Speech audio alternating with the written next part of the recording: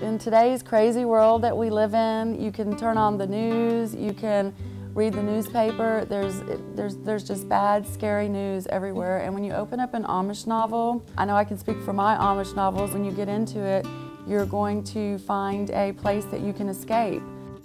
I expected that they would be so different, that they would be uptight, that they would just be stuffy, they would be very formal. They have a great sense of humor. They're fun people to be around. People think, oh, well, there's no lighting, there's lanterns.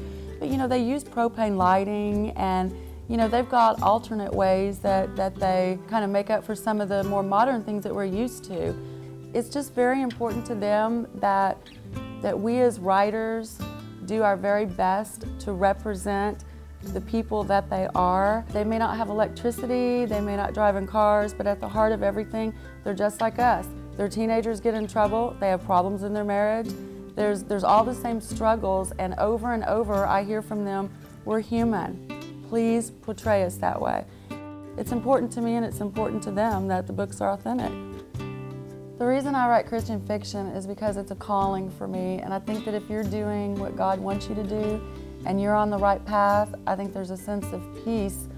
And for me, writing Christian fiction, whether it's Amish, contemporary, a love story, a romance, if there's a message in there and just one reader gets that message, if one reader picks up the book and it either brings that person one step closer to God or in some way has a positive change in their life, then I feel like I've done my job for Him.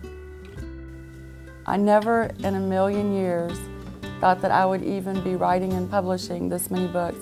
I wanted to write one book to make a difference in one life. And for me to be where I am right now, I feel incredibly blessed. And I hope that God will keep blessing me with stories to tell.